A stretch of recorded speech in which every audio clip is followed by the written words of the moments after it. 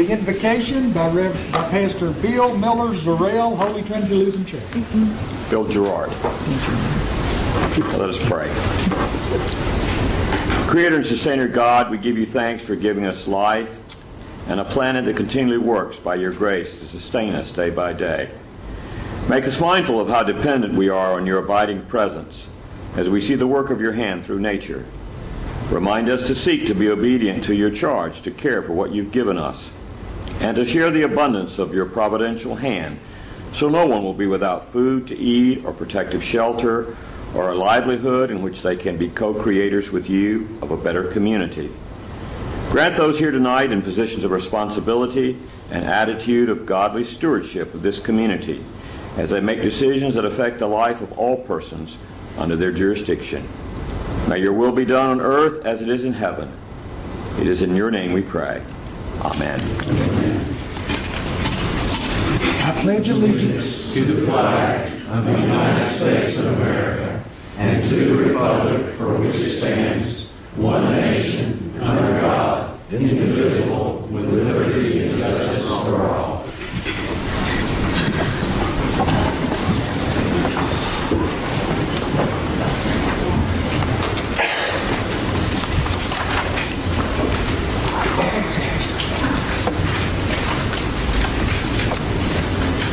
Well, we are very honored tonight to have with us representatives of Kenworth neighborhood, who Martha Espy and Tessie Dillingham, who are going to make a presentation of a quilt.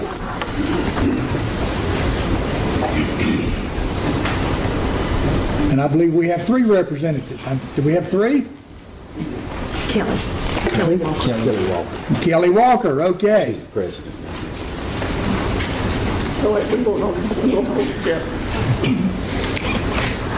In March 2012, the following letter went out to all members of the Kenworth Neighborhood Association. Dear friends and neighbors, the nature of this letter is to inform you of some exciting news from the Kenworth neighborhood. This spring, we will begin to assemble a Kenworth neighborhood themed quilt. The quilt would represent the diversity that has come to make Kenworth such a unique and special neighborhood. The quilt will be made up of many different and personal swatches of cloth from our neighbors. We are urging your participation in this great community effort. This will be a great opportunity to get to know our neighbors on a more personal level. We are looking for people who can help do the quilting or folks who will donate a special swatch of fabric and we will incorporate into the design of the quilt. You can even join us for fellowship if you like. In addition, we hope to have this project up and running in time for the Zara Baker Playground in mid-April.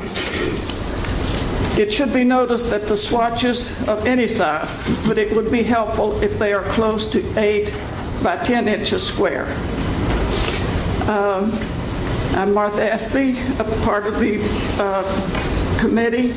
Jeanette Killian is not here tonight, I don't think, and Kelly Walker is on that committee.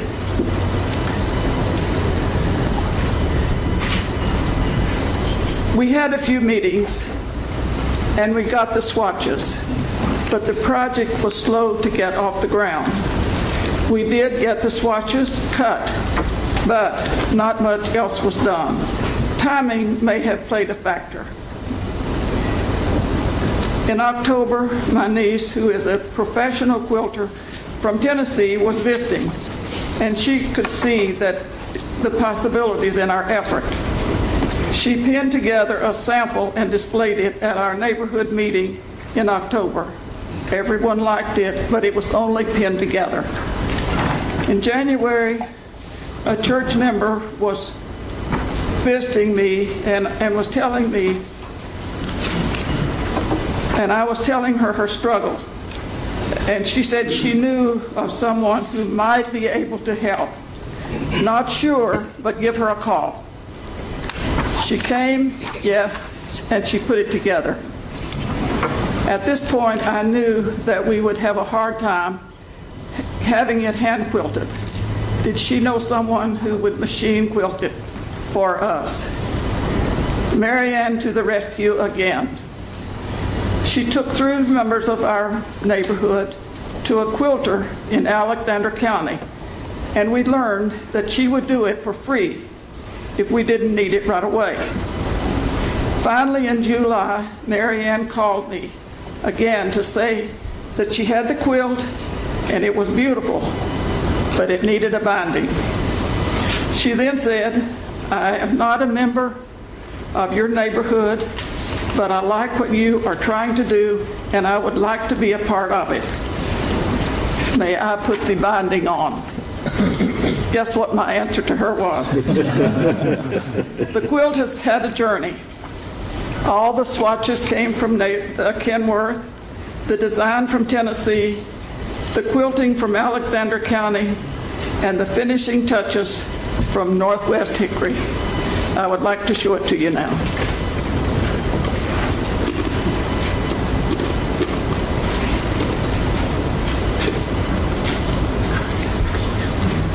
Well, turn it around that way. Yeah, let's have a big hand for that, okay?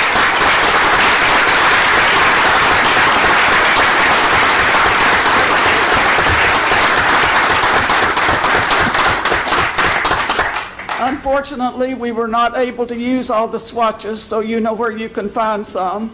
And also, what was the other thing? The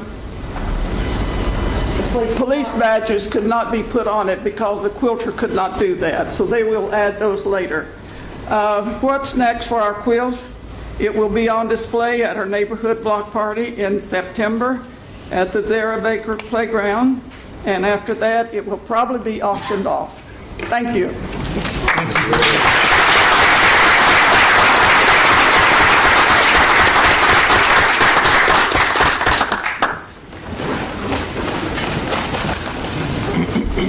We have a motion to, Mr. Lael and Mr. Meisner are enjoying vacations with their children and grandchildren. Mr. Lael with his children, no grandchildren. Do we have a motion to approve the minutes? So moved. You need that persons to be heard. Oh, excuse me. I don't know how many times I've done that. First, we have persons requesting to be heard, and we have 3 people who've requested to be heard, starting with Jim Starkey.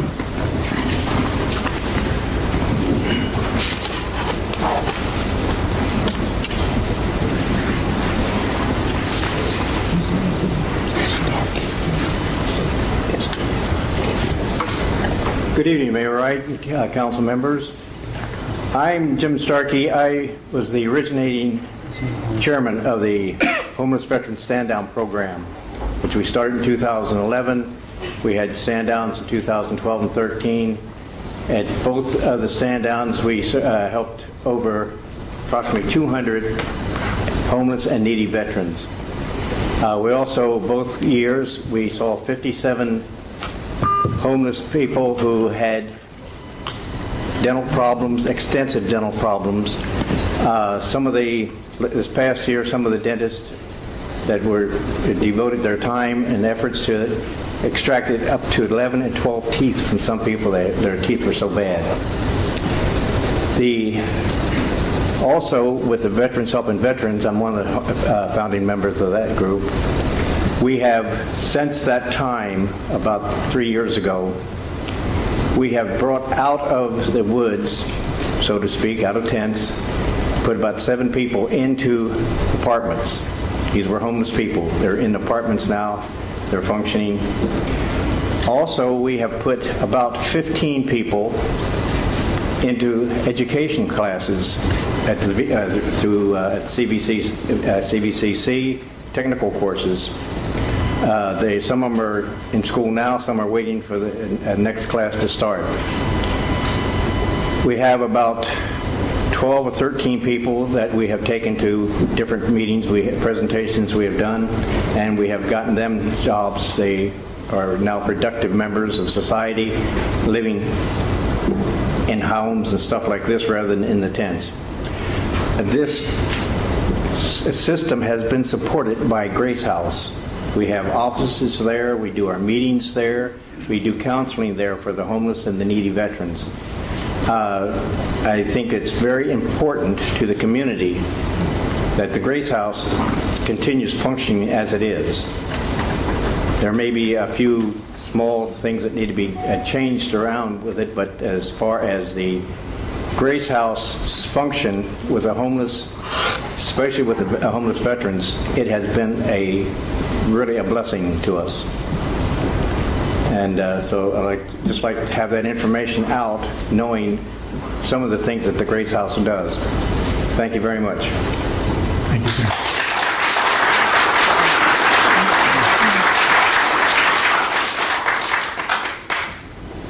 I understand the applause, but I have to ask you, let's not repeat that, because we have a position here that we don't have cheering and jeering. That was not cheering or jeering necessarily, but we pretty much have to enforce that, or we're going to end up with, in some cases, with groups trying to outdo each other, and that's all we want to avoid.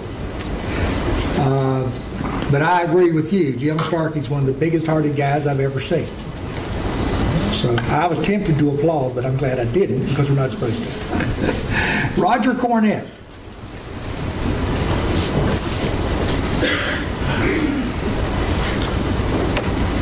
I'm honored to be here, Mayor and Council.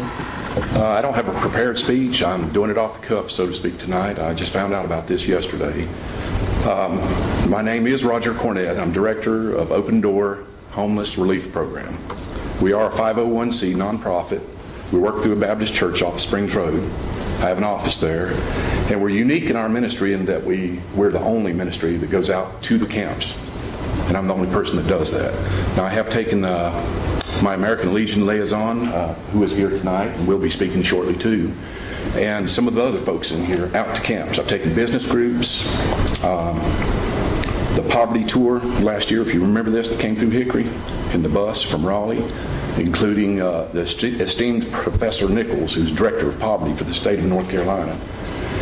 And he was kind enough to come out during this recent storm we had this past winter and went to the camps with me, spent the day.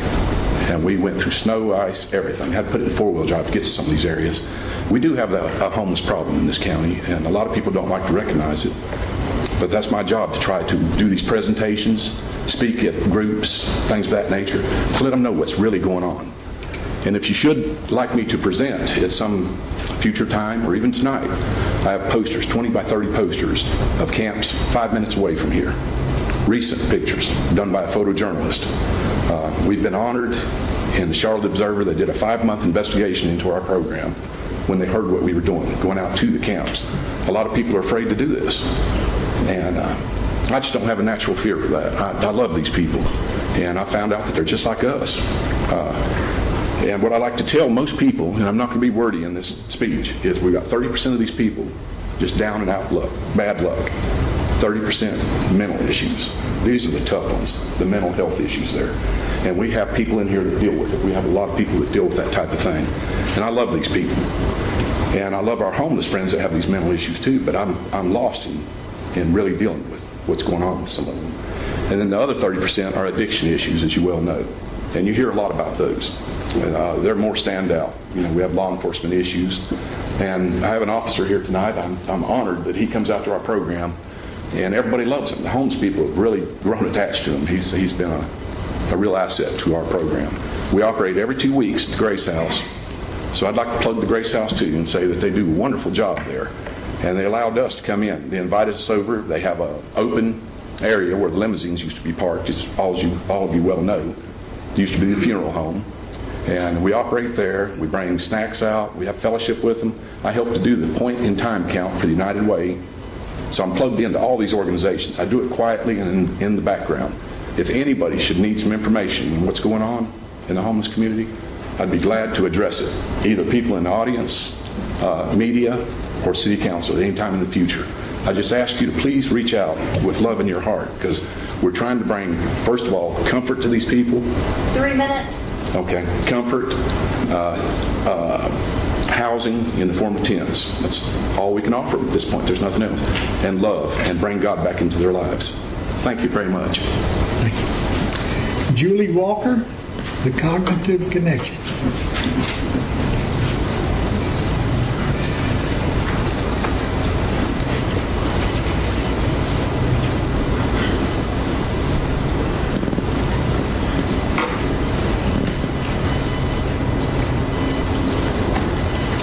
Hello, and thank you for the opportunity for allowing me to speak. I am Julie Walker. I am the program director for the Cognitive Connection, and within our treatment facility, we actually run outpatient treatment for people that have addiction issues. We run a full array of outpatient treatment for substance abuse, everything from assessment to regular outpatient intensive. We also have state and federal contracts to where we have money available to clients that don't have insurance type programs, and we're partnered with managed care organizations. We also are partnered with the other providers within the managed care organizations like Catawba Valley Behavioral Health Care, FamilyNet, Department of Social Services. We've actually been in operation for around 18 years, and we've actually grown quite extensively with our service array, but one of our standing philosophies within what we do as an agency and business is that we can't do everything under our umbrella of services, even for those that have the addiction issues. We truly have to collaborate in reference to securing appropriate resources for clients in need. And so that's always been our philosophy, and so we do have strong partnerships in reference to helping guide consumers within our county that actually suffer from addiction and mental health issue, because there's actually a high population of people within communities that have what they call co-occurring disorders, and they need treatment between mental health and substance abuse. Another area of our agency is we also run employment programs, employment and training programs. And we've been doing this actually since back in 2007, 2008, and it's through federal funds, Workforce Investment Act. We're heavily attached to the job links. But through our employment and training services, basically what we've seen, and it has to do with the economic factor and some of the changes our nation has went through, is that homelessness is now an epidemic within our nation, and you can see it here in Catawba County. It's quite evident. But one thing that I'm proud of in reference to Catawba County is that we are very resource guided, and we tend to pull together and do collaborate to figure out how can we work with varied populations in need. One thing that was missing in reference to serving homelessness, and a lot of them do have some addiction as well as mental health. Some of them, again, are just in a situation where they've lost their income and just have not been able to secure the right path in order to sustain, a true lifestyle that they so desire. But all of that's need element. So basically, Grace House has actually offered one of the barriers that had been missing is a day program to where providers can come together, resources can come together and provide services. We currently have a full-time clinician over there that works with them through peer support and counseling. We also transport them to and from treatment programs. We are partnered with the other affiliates there at Grace House. So I'm here just to encourage stronger partnerships through Grace House, and also to applaud Grace House for getting this up and running. And I'm just actually encouraging us to continue the sustainability of this program. Homelessness is here, and it's better for us to work together to actually work with these individuals, and it's easier to do that if they are in a location to where we can work with them instead of them being scattered out between the county and it's hard for them to access service. But again, thank you, and again, we are really promoting Grace House and the sustainability efforts with that program. Thank you. Thank you. You want to say something? No? Okay. Well, appreciate those comments.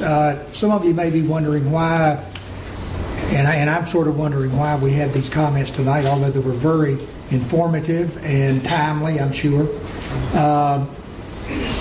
But there's no question that tremendous service has been provided to a lot of deserving people, and there have been a lot of success stories. At the same time, we have heard, and we have to deal with this too, issues concerning people who are not behaving the way that you all would like them to behave in our downtown area. And so I don't think any plans have been made, but I think it would be good for us to sit down with Pastor Jack and Jim and Cognitive Connection and the other folks and talk about what we can do to help make this thing work better for everybody. And I think that's what these comments were about. I appreciate the respectful comments. I appreciate last week we had kind of a spectacle here. I just want everyone here to know who was here last week that we are not going to tolerate that from now until the election. We don't take that on when we become public servants. It will not be abided here. Someone else someday may tolerate that, but it won't be abided here until after this election, I can assure you. Mr. Mayor, Mr. McConnell is actually on the agenda under persons requesting to be heard. He had submitted. Pastor Jack, he had submitted on Friday to the clerk, so he's actually on the agenda to speak. Everybody told my story, so it was nice. I got to sit back and hear all that. Mr. Burry. I just wanted to briefly address the issue, and I was going to do a little history about Grace House, but we don't have a lot of time. But Grace House came about because of a need we saw in the community. There was a tremendous gap in our services in the community. That was that there was nothing for people to do in the daytime. So they were getting in trouble down on the square and other places because they had no place to go. Coldest of temperatures, the worst heat in the summer, they were standing on the street corners. And so that's how Grace House came about. We recently moved to the old Hickory Funeral Home because it was a bigger facility, because we had more services we could offer. So we needed a larger facility. And we offer, I gave you all a sheet there, a little brochure on what we do. There are a tremendous amount of things that we're doing now. Right now, our newest program is the SOAR program, which helps people obtain their disability. Many people have been eligible to meet criteria for disability for years, was not able to do that, didn't know how, didn't have the resources, and so we are able to help them do that. It's been a tremendous success. We get people with a disability in about 4 months, which is faster than any other services can provide, any other agency. And we are very connected with the other services. One of the things that happens at Grace House, a lot of people don't know. They say, what happens there? Well, we get people connected with other services. Our motto is that we don't expect you to change before you come to Grace House. We're going to love you as you make changes. And so we try to bring people in without a lot of expectations, try to help them make changes once they learn to trust and know that we are there to care for them. And so we do want to meet with city officials and with some of the neighbors that we share in the neighborhood, so that people will have a better understanding of what we do, that we're not just, people don't just hang out there and smoke cigarettes and drink stale sodas. That there is a purpose and a reason for why they're there, and things are happening. A lot of success stories we could tell you about, people getting in, moving from homelessness into apartments, going to halfway houses. We've probably gotten in the last couple of years 22 people into inpatient substance abuse treatment. I know of at least 63 people we got connected with mental health services. Lots of good things happening, and so we do want to work with our neighbors and the people downtown to see what we can do to work together as a team. I believe that the way things happen, successful things, is through teamwork and through our community action. So we are part of the community. We want to work with the community. We, just like everyone else, want the best for the city of Hickory. And so we thought it was time for us to come and speak to the council and the mayor and to explain what really, really happens there, and that it's not just hanging out, but things really happen there. So we have a lot of things, a lot of services that people don't know about. We help people get their ID. We help them with medications. People say, well, they have a shelter they can go to at night, but and certainly not criticizing Salvation Army. They're a wonderful group, but not everyone's able to go there. And so I've got to stop. But just if you look at those brochures, you'll get a better understanding of all the things and activities that happen there. And I would like for us to set up a meeting so we can all talk. Thank you, sir. We will do that. Thank you, sir. Now, motion to approve the minutes. Second. Motion by Mrs. Fox, second by Mrs. Patton. All in favor, please say aye. Aye. All opposed, no. That is unanimous. Any items to be moved from the consent agenda? Reaffirmation. Reaffirmation. Golly, we got to put some bold type on this. We have a motion to reaffirm and ratify on second reading. So moved. Second. Motion by Mr. Seaver, second by Mrs. Patton. All in favor, please say aye. Aye. All opposed, no. That's carried. Any items to be removed from the consent agenda? Move approval of consent agenda. Second. Motion by Mr. Guest, second by Mr. Seaver. All in favor, please say aye. Aye. All opposed, no. Motion's carried. Public hearing. Thank you, Mr. Mayor. Our first public hearing and only public hearing this evening is to consider a rezoning petition of property located at 28th Street Southeast. And I'll ask Mr. Cal Overby, the city's principal planner, to come to the podium and present that item to council prior to the public hearing. Thank you, Mr. Mayor. Mayor Wright, council members, Ms. Crum. Tonight before you is rezoning petition 13-10. This petition has been submitted by Mr. Charles Dixon as agent for the Roseman Family LLC. This particular rezoning is comprised of 6 parcels totaling about 3.32 acres located on 28th Street Southeast in Hickory. To give you some bearings of where we're at here, this is CR Lane Furniture, CVCC here, Benco Steel, and this would be Lowe's Home Improvement, Powell Valley Community College, Highway 70 here, Sweetwater Road area here.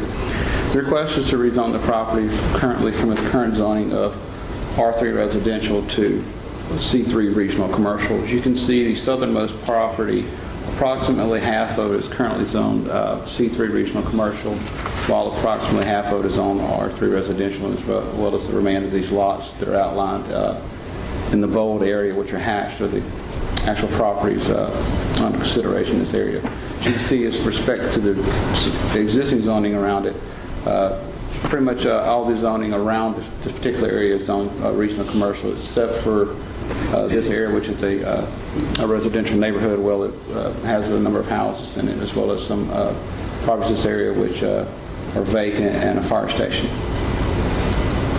And I'll fast forward one more slide, and this basically shows our future land use plan, which was contained within our Hickory by Choice comprehensive plan. As you can see, the entire area is basically regional commercial.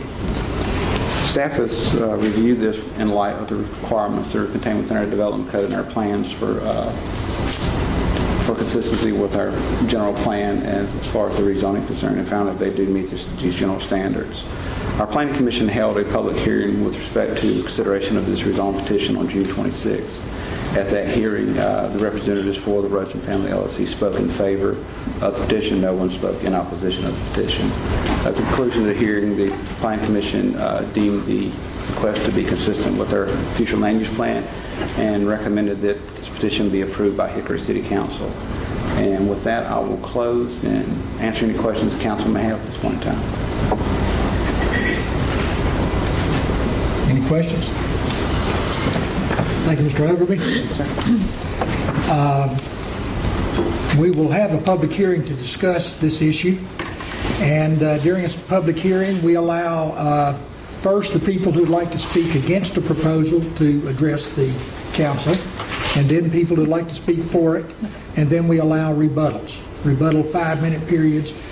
The initial time allocation we ask is 15 minutes to be divided as the speakers see fit, but we ask you to consider the 15-minute limit.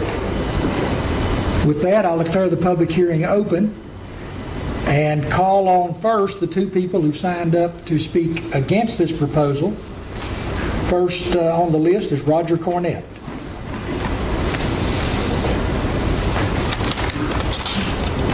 Okay, City Council and Mayor, I think there's some confusion, I think, in the audience out here about this particular rezoning. We were looking at the rezoning issues involving the Grace House in downtown. So is that going to be addressed at this meeting tonight? No, there's okay, no for some reason that's there's been some confusion in the community, and I think there's a lot of people in here right now that thought there was going to be a rezoning request for the Grace House property and the property downtown. So I don't know how this came about or what happened. Sometimes I'm the last one to know, but I haven't heard anything whatsoever about it. Okay, then I think that clears up some of the confusion we have in the audience. Then we have a lot of people involved with homelessness, and some of the organizations such as mine, and the people that are involved deeply with Pastor Jack and mental health, homelessness, everything. Everything's tied in together. And we were all under the impression that this was a rezoning issue for the Grace House property. So undoubtedly somehow something's leaked out wrong somewhere. We want to apologize for that. It's funny how that works sometimes. Yeah, and we appreciate, though, you listening to what we had to say about that, and we'd like to address the council again at some future time with presentations, and we'll keep it, again, we won't be wordy about it, we'll keep it short and sweet, but we have a lot of fine people in here that I've met in the last 3 years since I've been doing this. And my organization is real quiet, as I said earlier, and low key. But these people are the movers and shakers in the homelessness issue. Some of them you've heard tonight, some of you haven't. So I would appreciate some focus in the future on this issue. And we apologize for the miscommunications, whatever happened. Thank you for your comments, your brevity, and your good spirit. Levi Helton, were you confused too? Join the club. Mr. Mayor, I was under the same impression that Roger was, but I apologize. But I do have something I'd like to present to you and the council. It's a petition to keep Grace House open. It's 149 signatures. Most of them come from the American Legion. If I could, who do I present this to? Thank you, sir. I would like to read you a little comment about what you pledge when you pledge allegiance. Well, I figure some of you don't even know what the words mean. Well, let's do this. I'm going to, how do I just recess from the public hearing? Well, I think that the best thing to do is to ask him to stand down for a moment, finish the public hearing, and after that, make a motion to hear something that's not on the agenda. Because Mr. Helton had signed up. So if that's okay, let's finish the public hearing. Okay. And then we'll go from there. Okay, so you want me to wait? We're going to ask you to sit down right there next to Mr. Ogilvy, if you don't mind. And Thank you. Okay, thank you. Thank you, sir.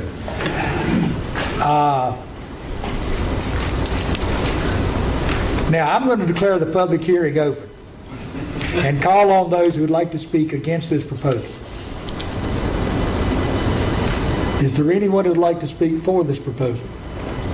We have Mr. Charles Dixon signed up to speak.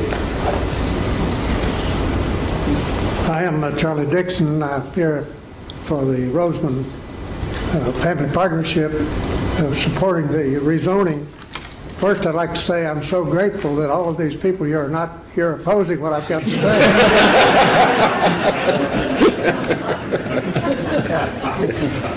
But Cal, if you'll make the slides go when I ask you to do so, I'd appreciate it, okay? Yes, sir. Let me first say that my client is the Roseman Family Partnership, and the property that's involved here is owned by them. The company is C.R. Roseman Upholstering Company that is also owned by the Roseman family. But the property that we're talking about is the Roseman Family Partnership. But let me tell you just briefly about the Roseman Upholstering Company. It was formed in 1958 in Brookford. It moved to this site in 1960, so it's been there, I believe, 53 years. And it's on the north side of Highway 70. It's just east of 28th Street Southeast. The reason that this matter is involved here is that they are trying to expand their business, and they are in the process of adding 42,000 square feet of manufacturing space. It's 21,000 feet on 2 floors. They hope after that is complete they'll have a more efficient operation, but also that they'll be able to add 15 to 20 new employees. Move the next slide, if you will. I wanted to show that you can see the small things, small pieces to the left side of 28th Street. Most of that is owned by the family partnership. The northernmost piece is owned by residents, Mr. Yang. To the east, that's in the brown, is zoned R3, and to the south of that is where the factory is located, just south of 17th Avenue and east of 28th Street. Now let me also explain to you what will happen after the rezoning. The purpose of the rezoning is the property on the west side of 28th Street is to make it possible to extend the employee parking. The use of the factory site, however, is not going to be changed except to extend it to the east. And when the trucks come into the factory in the future, most of them will come in off of Highway 70, and they'll actually enter on the east side of the property. They have gotten a building permit to add the factory, but they also got a highway permit to permit an entry and exit on the east side of the property. So the trucks actually will come into the plant and leave the plant down on Highway 70, will not go through the neighborhood, will not affect the neighborhood. If, however, a truck did need to come home from the west side, they wouldn't go down 27th Avenue, which is only partially open. It is not open all the way to the back of the factory. It actually would enter the property on the property site itself.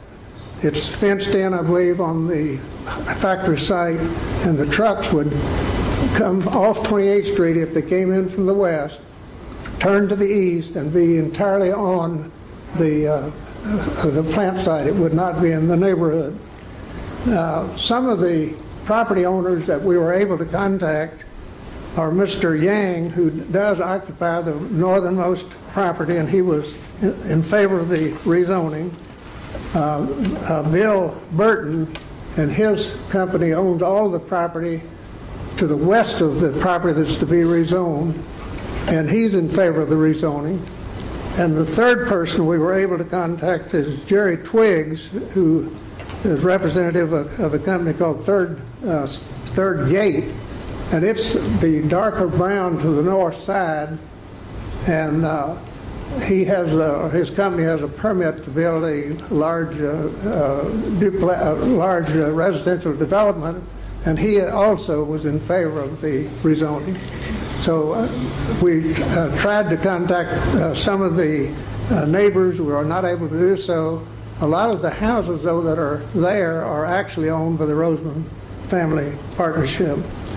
But with the way the plan is for the use of the property and the way the minimum impingement on the area by additional traffic, I don't think this use is going to in any way depreciate the neighborhood. And we argued and suggest and ask that you approve the rezoning, which was approved unanimously by the planning board, and there was no opposition to the change in the rezoning at the planning board meeting. Thank you very much. Thank you, Mr. Dixon. Is there anyone who wishes to offer a rebuttal? I declare the public hearing closed and ask for motion or discussion. So moved. Second.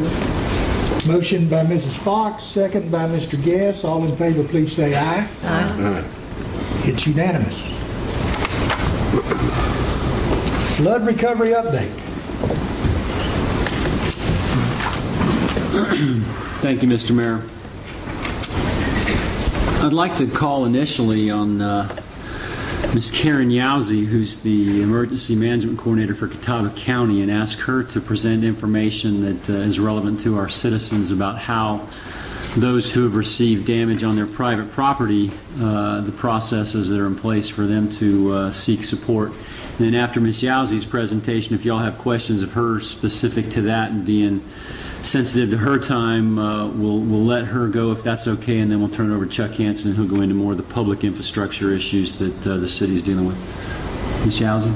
Thank you. Good evening, Mr. Mayor, council members, Mr. Berry. I really wish that there was not a reason for me to be here talking to you tonight about what's happened to our community. But unfortunately, on Saturday, July 27th, we had an extensive rainfall across the county that severely affected Hickory and some of the surrounding communities to Hickory. And some of the staff here in Hickory asked me if I'd give a little overview and tell you about what the citizens here in Hickory can expect in the days going forward and the kinds of things that we're putting in place right now. Just to give you a little perspective on where we are, the upper left-hand picture is the morning of Saturday, July 27th. That's Catawba County. The kind of deep purple kind of color there in the middle represents somewhere between 10 and 15 inches of rain that started about 5:30 in the morning and ended at about 11 o'clock in the morning. That came on top of the right-hand lower picture there. That is from January to now, and you see that exact same area is 20 inches over normal for this time of year. So it's set up for kind of the perfect storm on Saturday morning. Already incredibly saturated soil and very heavy rainfall. Just a few pictures to kind of go through for you, and I started with this one because there was a point at about 8:30 or 9 in the morning when we had more than 12 active swiftwater rescues going on in Catawba County at the same time, some of which were here in Hickory. And the real heroes of that day are the Hickory Fire Department and the Hickory Police Department and the efforts they made to protect the citizens as this was unfolding. This is one of the swiftwater teams that was in place that day to try and rescue some people. What you don't see in this picture is a road, a bridge, and 3 homes that are just off of that mailbox that you see to the right because they're all underwater. This was about 7:30 or 8 in the morning on Saturday. Where is that? That is actually between the southeast corner of Hickory and the mall, the Newton Conover, kind of where Hickory and Newton Conover all come together. But that's just typical of a lot of the places across the county. And again, some more pictures showing bridges and roads underwater, parking lots inundated, folks trying to drive through this water that unfortunately should not have been, which is what necessitated the swiftwater rescues that had to go on that morning. As of this morning at 8 o'clock in the morning, we had 840 homes registered as having had property damage. We have been able to assess 713 of those. As of last evening, we had assessment teams out again today. We have 4 destroyed properties, 84 with major damage, and major damage means they had more than 18 or 24 inches, depending on the type of structure it was, inside a living area. In other words, in your living room or in your bedroom. We have 465 with minor damage. They may very well have had 6 or 8 inches inside, depending on the type of structure that it was, and 161 other. And by other, I don't want to demean them at all. We, during the assessment, did not find house damage, but we did find extensive property damage. Their driveway is gone. The culvert that their driveway goes over is gone. The bridge that their driveway goes over is gone. retaining walls at the back of their property have completely collapsed. So the others also have extensive damage. It's just not defined by the residential house damage that the first three sets of numbers are defined by. Excuse me. This is my favorite picture of all, because you can't look at 700-800 homes damaged and think, well, you know, is that significant, until you look at the numbers of them on the map there. And if we laid that precipitation graph back over that, you would see exactly that's where that purplish pink blob was on the morning of July 27th.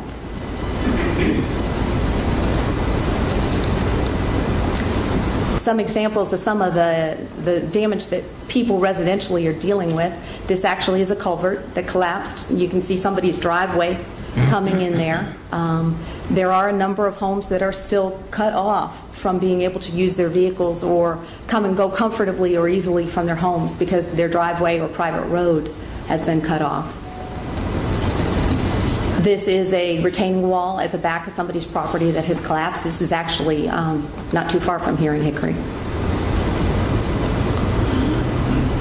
Trees that in the saturated soil just fell over, crashing on the back of somebody's property onto their house. Water damage. Henry in the picture there is about 6 feet tall, so you can do the rest of the calculations there and see how high the water was at this particular home. And again, more substantiation of the amount of water that was in people's homes.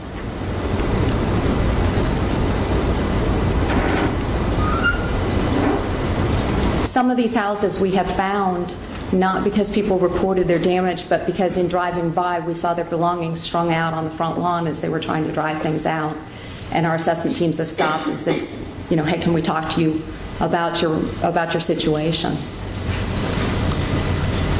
There are some homeowners that have been blessed enough to be able to start taking out wallboard and taking up flooring and working on drying the inner structures of the walls. The wallboard really should not be put up until those have been dried for a couple of weeks. Otherwise, you're just setting them up for additional mold if it's not appropriately dried. Those are commercial dehumidifiers sitting there that are drying this house. So what we've done so far as a county in coordination with the municipalities that are affected, on Monday, July 29th, the first thing we did was send an official request to the state of North Carolina for damage assessment of residential properties. In other words, that's the first step for getting individual assistance for homeowners, for residents that are affected by the disaster on a personal or family level. We sent that to North Carolina Emergency Management. They sent the 2 teams a few days later. Those teams toured across Catawba County, looked at all the damage, but they were focused on the residential damage. And the results of that evaluation showed that we met the minimum criteria for a small business administration declaration, which is a federal assistance program that comes along in partnership with some state assistance. On August 1st, we got the notification that we met that threshold, which we immediately turned back around and asked the governor to add on to that request one for type 1 individual assistance, which is in the governor's purview to grant to Catawba County and the municipalities. That comes after a small business administration loan. So if you don't get a small business administration declaration, you don't get a type 1 declaration. But the type 1 is a second declaration. It provides temporary housing. It provides money to citizens to replace belongings, such as bedding, clothing, furniture. It helps them replace vehicles, which there's an untold number of vehicles that folks need to replace or have repaired. It can help with medical and dental expenses related to the disaster. And it helps people to obtain the first year of flood insurance on their property, which is a good thing. We're not a highly insured flood insurance county. We don't have a lot of flood history. We are participatory as far as the flood insurance program goes, but encouraging folks to have flood insurance will help. However, even if you had flood insurance, it almost never covers 100% of a person's loss in a water situation like this. On August 2nd, we requested on behalf of the City of Conover a public assistance damage assessment. That is for the bridges, roads, infrastructure damage that the municipalities have suffered. August 5th, we did the same thing for you all here in the City of Hickory. Those are both formal requests. We have heard that the public assistance damage assessment is going to occur on Thursday and Friday in the county. The state public assistance officials have told us that they're not sure yet whether we're going to qualify for federal declaration for public assistance for work on infrastructure or a state level declaration. So they're going to tour the damage, make their assessment, and then figure it out after they've seen everything. This afternoon, we were notified by the governor's office and by the U.S. Small Business Administration in Washington that Catawba County and the contiguous counties were approved for small business administration loans to individuals. Residents are going to be able to apply for those starting on August 8th at noon. The center has been set up at the Catawba County Agricultural Resources Center in Newton. Transportation is available regardless of where you live in the county through Greenway Public Transportation. We talked to them a number of times and got that set up. Residents just have to call the number there on the screen to arrange for transportation if they don't have a way to get to the Agricultural Resources Center. Even though we've gotten that Small Business Administration loan, we remain hopeful about the governor declaring Catawba County a state disaster area and getting that type 1 individual assistance. I'm hoping that we'll hear that tomorrow so that we can do what's best for everybody all in one good fell swoop with that. The other arm of this that we're working across the county is a flood assistance partnership. This is a group of nonprofit, volunteer, faith-based organizations that have banded together and say we want to wrap our arms around the citizens here. And you will see names that you know on there. And they have been working hard since last Friday. Things available for folks that need help removing belongings from their home, tearing out walls, taking up floors, dehumidifying, treating mold, abating mold, mental health referrals, help with medical concerns and issues, food, clothing, whatever it is, this partnership is ready to address it. A hotline opened over the weekend that folks can call. There's also a web registration link that people can register. And then the partnership will begin addressing their needs and working with them kind of in a case management type structure to put that out there. And certainly if there are other groups and organizations that wish to join in wrapping arms around the citizens, we encourage them to get a hold of the Catawba County United Way. They're kind of in processing any volunteers or groups that want to assist in this flood recovery process with the citizens. And the final thing I want to say is thank you to the City of Hickory. A special thank you to the staff. It has been a team effort across the county, but City of Hickory staff has been there the whole way. And it's been a joy to work with them. I sadly have a few of their phone numbers totally memorized now. Hope that I don't have to use them much on a regular basis, but I do know that when I call them, it's an instant yes, what do you need? And that's a wonderful, wonderful feeling, and you should be very, very proud of the staff. Thank you. Thank you. And any questions of Ms. Yowsey before we let her go? Is there anything we can do to help get the governor to declare?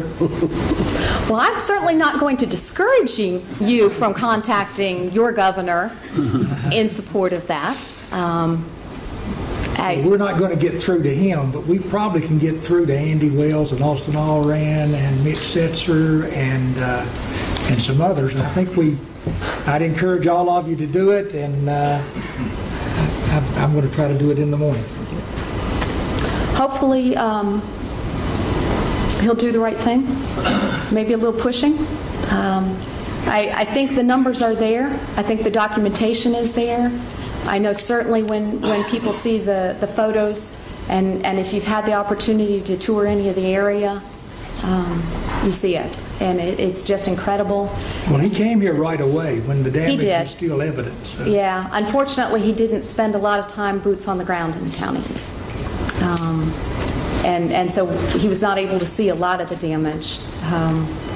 Hopefully through the media and other avenues, he's had some opportunities to see some of the damage, because it is tremendous. And the reports that we're getting from the public services people and the North Carolina Department of Transportation and those kinds of things we're not talking a few days on some of these projects. We're talking weeks, months, and in some 1, 2, 3 years to restore some of the issues. And I know some of the families are suffering that same devastation personally.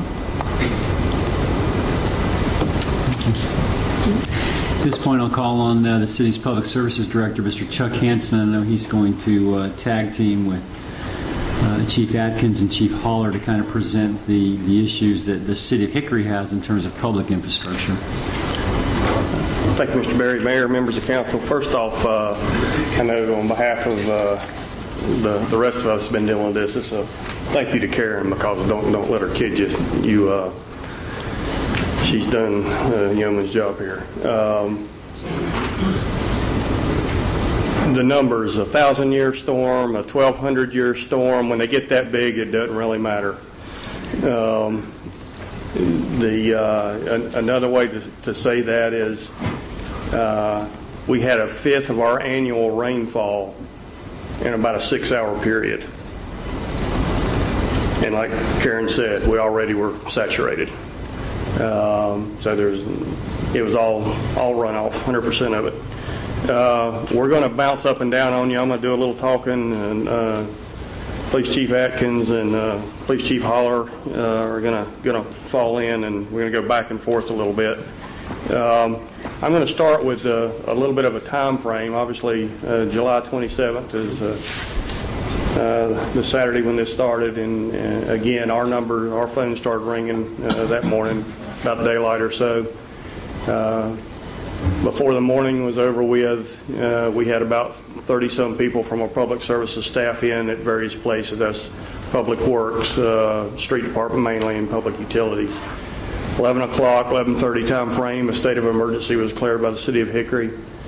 12:30, we set up essentially a emergency operations center at city of Hickory here, and so that was staffed, and information was coming to the field to the group that was working here in the public information office, and helping get the word out to the press. That EOC remained open, if you will, to about 8:30 that night, and sending information to council, mayor, and also information from the other cities and the county here. So that was again a group effort and communication back and forth in what was going on, because we were all in looking for the same boat. A lot of communication taking place in that time frame. I'm actually let Chief Atkins jump in here, and he's going to tell you, we're going to sort of walk you through some of the processes that day. Mayor, members of council, Mr. Mayor, Mr. Crone. So we're going to give you an overview of what the police department's involvement in this event was during that day. It kind of all started with our 911 center. The Hickory Police Department Communications Center is a secondary PSAP, which is a 911 center where if you dial 911 in Catawba County, it goes to the Catawba County Communications Center. That call is screened very briefly to see if they need police, fire, or EMS. If they need all three, they'll dispatch police, or excuse me, they'll dispatch fire and EMS, and they'll transfer the call to the comm center in Hickory, and we'll dispatch the appropriate resources through the police side. Our communication center is set up. We're a 24/7 operation. We staff our comm center, as you see on this picture there. Usually a three-person staff during the regular shifts. During peak shifts, it could go all the way up to 4, and our minimum staffing level is at 2. Something unique about the police department is that not only they take the 328-5551 calls that are non-emergency numbers and also the 911 calls, but they also take the administrative calls. After hours, if you dial our administrative line, it'll roll down to the comm center.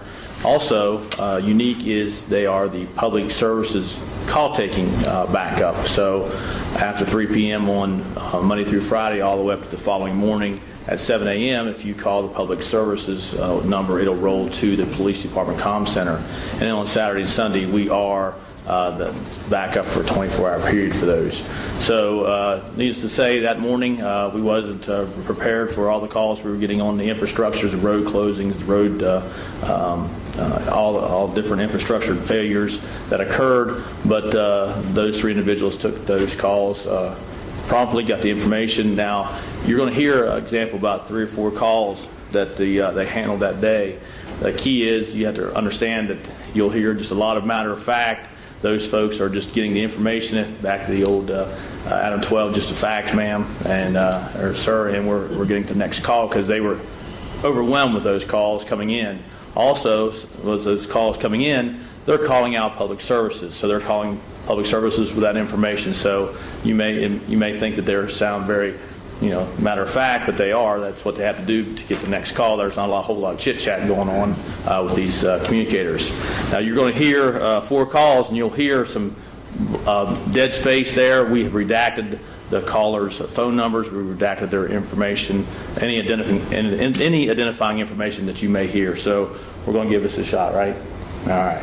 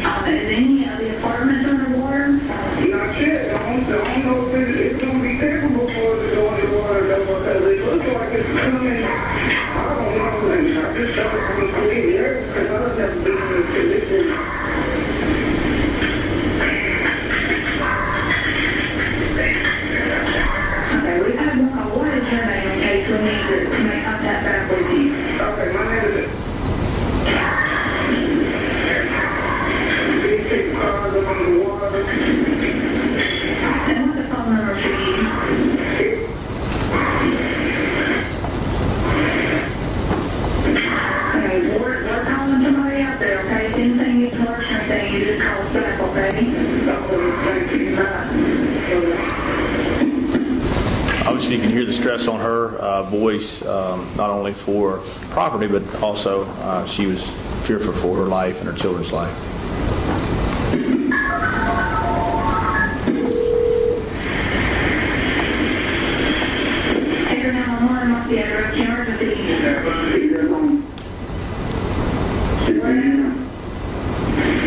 I'm sorry. Where it looks to me it's actually flooding. We have the road is covered with 3-4 feet of water. It looks like part of the road is washed away. It seems like I'm smelling a little bit of sewer. There's trees leaning across the road. It looks like it is. I can't get close enough to tell, but I'm guessing it is washed out down into the street drain. It looks like it's washed the road out there. I would think we need to put some road closing signs up down through here. What's your name? My name is. Phone number?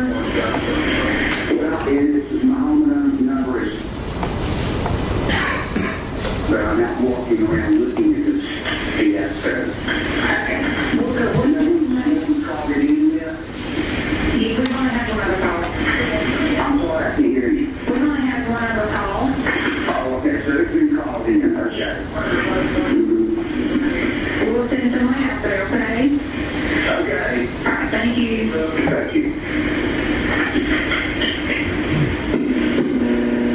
I think later on in the presentation you'll actually see some of these calls that these folks are making. I think Mr. Hanson's going to have actual pictures of where they are located.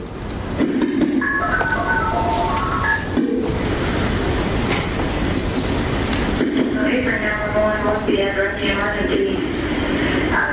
It is at the intersection of 321 and 2nd Avenue where Cam's and the Exxon station is at. There's a sinkhole developing in the corner where the Exxon station is. It's not in the pavement yet, but it's the power pole that's right up in that corner. Half of the side of that power pole, there's a big sinkhole already developing right there at the power pole. We'll come down to them and look over and see it and realize what was happening. I don't think anybody else has reported it yet or not. What's your name? Give me your phone number. You want to be up there back? I'll be back. I'm going to get hold of it.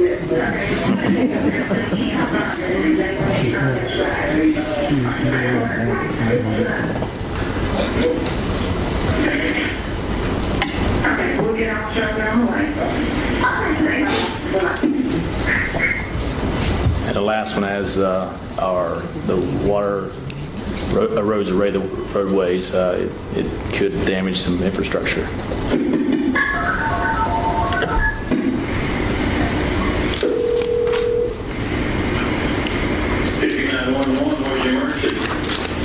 Yes, sir. I want to go take a church road at the end of Westwood Chapel. And with this road washed out, this water line is busted. It is huge water every which way over here. Grace Church Road? Yeah, and Grace Church Road at the end of Westwood Chapel. What's the road? Okay. The water line? Yeah, see the road washed away this morning. Okay. The highway here, and this water line, I know it's going to bust. Now it's busted. It's water going all down Booyard. I'll get enough to check on it. They need to get the water off or something. So they wash the water along the roadway. Okay, all right, sir. I'll let it know. All right, thank you. Sort of just to give you a comparison of the day, normal Saturday on July 13th, which was 2 weeks prior to this event, and then compare it to the day of the event. On the 13th, between 6 a.m. and 2 p.m., we had 245 calls we processed, meaning that calls coming in, calls going out, and then the total in that 12-hour span was 425 calls for service. Events in the computer-aided dispatch, that's when the telecommunicators enter something in our computer-aided dispatch, which requires a response to an event, whether it be a traffic crash or whether it be direct traffic, whatever that may be. So on that Saturday, on the July 13th, we had 65 between the same 6 a.m. to 2 p.m. and then 119 on that 18-hour period. It pretty much went crazy that morning, doubled. As you can see, 533 events at 6 a.m. to 2 p.m. and then 743 from that 12-hour period. The entries in the dispatch, there again, 166 for that 6 a.m. to 2 p.m. and then for that 12-hour period, 228.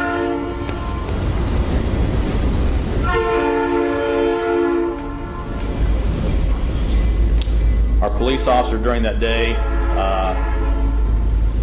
total of 143 calls for service for that 12-hour period. 77 were non-related to weather, but 66 of those were. The alarm calls were coming in because of the electric being out, different things happening there.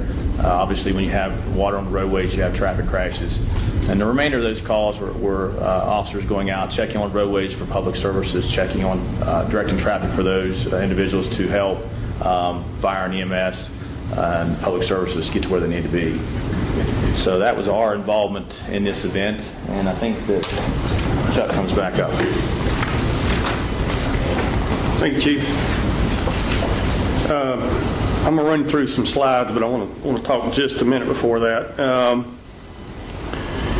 Again, I'm very proud of the way all of our crews work together, police, fire, public services, and talking with both chiefs, I think they feel the same, great communication back and forth. As they were getting calls, they were sending them us. We basically ended up manning telephone at our shop just to receive the calls from the police department. And then, of course, they were going out of our shop to our crews and so forth. Going forward, we're going to time frame flop back and forth here a little bit too, but going forward, we do expect to find more problems as sort of normal with a flood scenario. Some of these issues don't rear their head for a few weeks or months down the road. There's damage done, but it doesn't really show itself.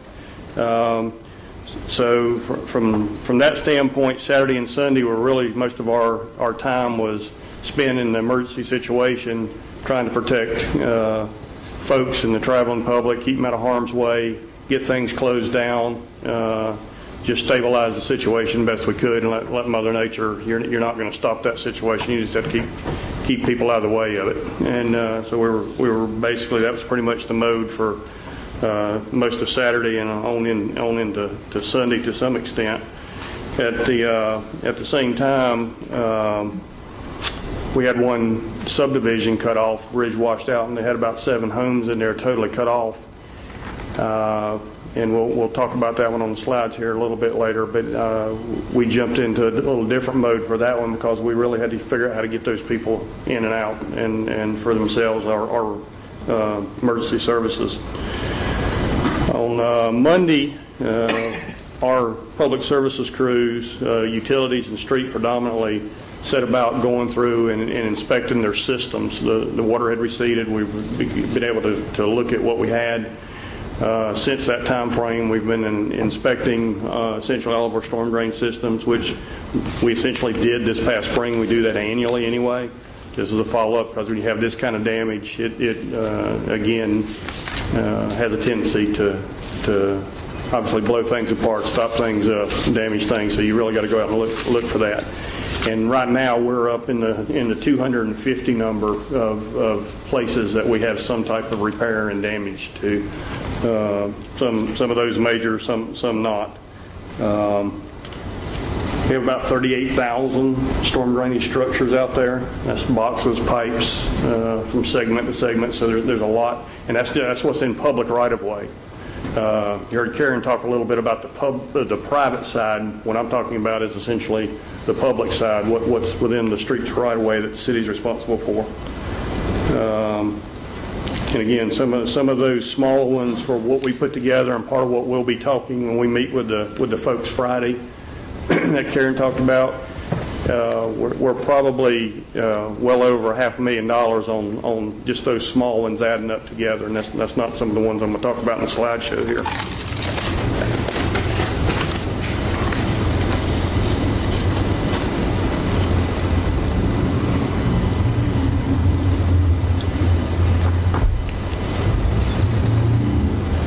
This is real similar to the shot Karen showed you, and knowing what she had. This is 20th Avenue Southeast. Those of you who've been down to our sludge compost facility in the past, out near past Sunbelt Trucking, that's the road. They're basically sitting in the edge of it, shooting right out of the windshield of the truck. And again, that was a little bit later in the storm. So that's what some of the roadways you heard about, what they look like. There's curb and gutter and drainage and all that, and of course in that kind of rain, drainage doesn't do much. All right, here's the Windridge subdivision, one of the probably our largest damage that we've got to wrestle with. The house that you see in the back, there's about 7 houses back here. This is their only way in and out. This is still Saturday morning. The rain has pretty much stopped, but this is flowing water. This is actually Snow Creek. Water's running right to left in this picture. This is the bulkhead of the pipe that used to be in there. You can see the elevation of the road, sidewalk. This is a water line that essentially was washed away. Here's a little different picture, essentially the same thing. Here's your water line again. The yellow is the gas. These are power lines.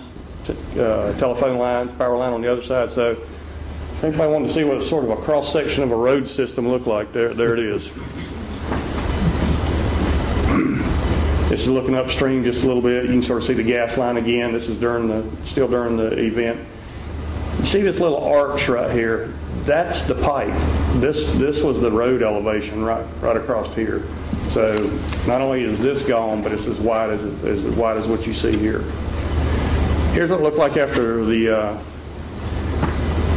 rain went down. This is Sunday or Monday. This is Monday, I believe. Here's the structure, and here again you can see that little arch where the pipe had set in there, and this is moving downstream. This is the upstream. This is you can see power trucks in here discussing how to again start getting some emergency temporary services back into these folks. Utilities crews beginning to work on getting temporary water and sewer in.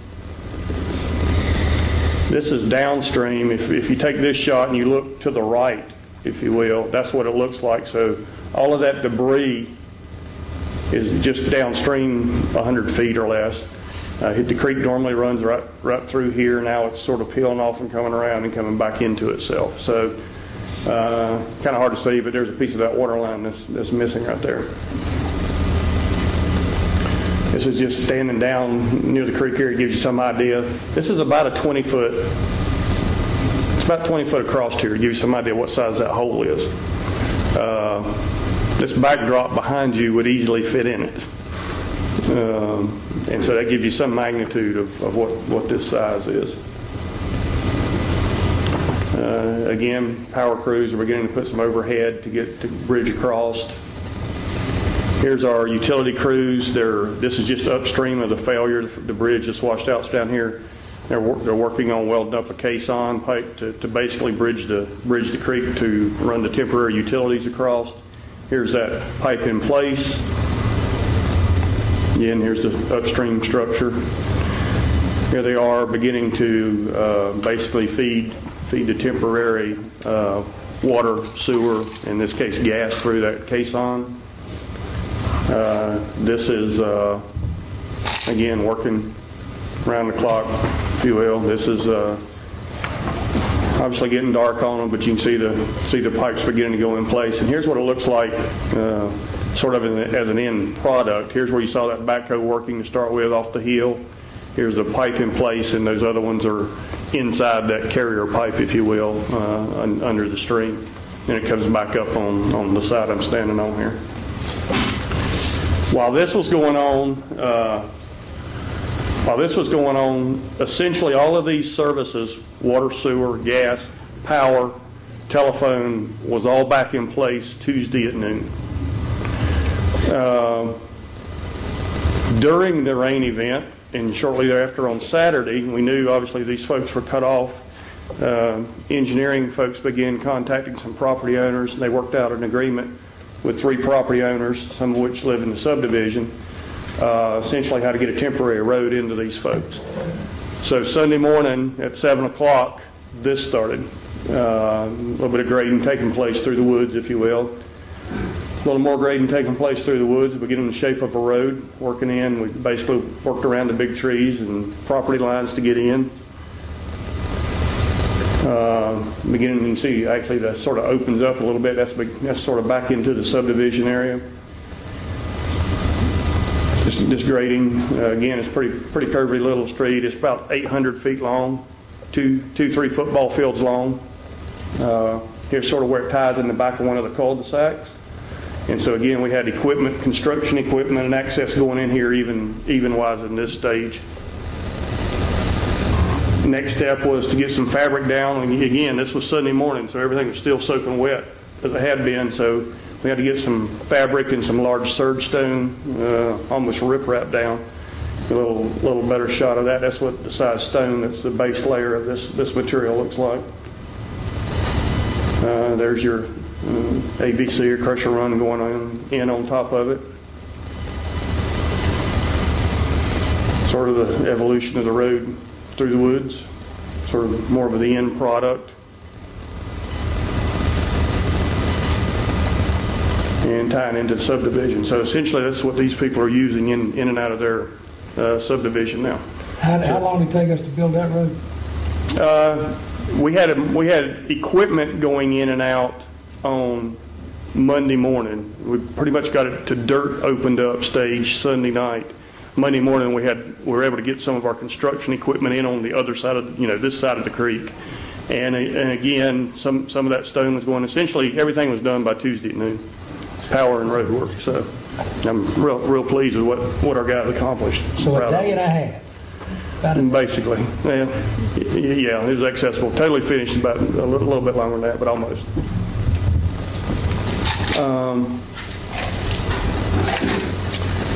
The next set groups of slides are all over Hickory and some even outside of Hickory. A couple of them you probably heard the call on.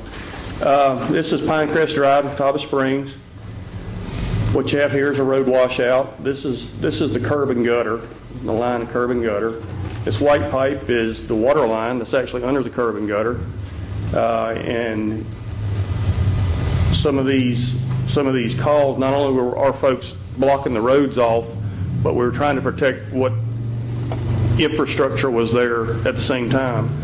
So this steel beam, we keep some of these in our backyard.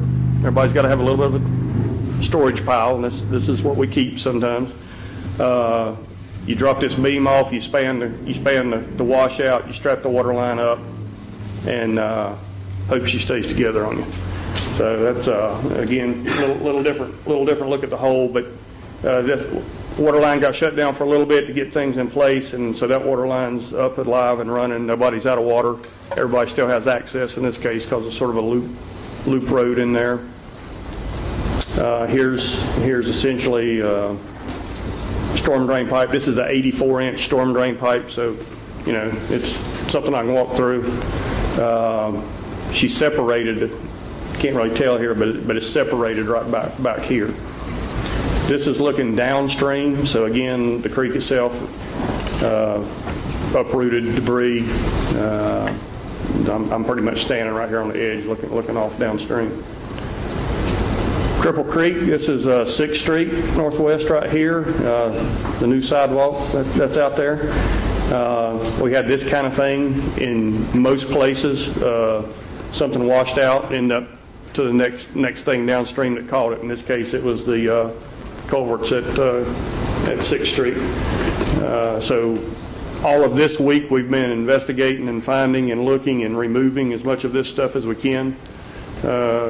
Obviously getting ready for the next rain event, so that's what we've been doing nonstop. This is 7th Avenue Southwest. This is inside the pipe looking upstream. So that's the that's the inlet of the pipe. So again, as this water came to the pipe systems, or even receded, some of this stuff, old dead wood in various places, it floated, got washed down to the inlets. And so again, this is an example of this pipe's in good shape, it's just that it's stopped up. This has been cleared, for example, but these are some of the things that we'll continue to find and look for. But that's 90% blocked right there. Firing range bridge, this goes over to the police firing range. A couple of shots here. What's kind of hard to distinguish in this is, here's the creek level, and again, this was after the event. But if you see this debris up here, and there's debris in this steel truss system, the water level was up here.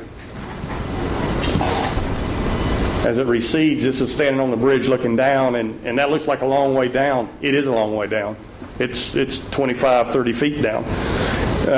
So that's gives you some idea how high. This is a narrow, steep little creek run through here and river run through here. This debris, again, underneath the bridge, this has been pulled out, removed. A lot of that type of activity going on. The bridge has been inspected, it's safe, it's back open. A lot of mud and stuff on the roadway has been removed. This is a 18-inch sewer line.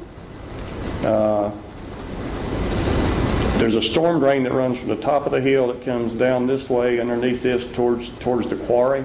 This sewer line is sort of in a little flat area that runs just like you see on the page. This storm drain washed out. So you had a little bit of a slide, almost a little bit, what you might think of as a little bit of a slide here.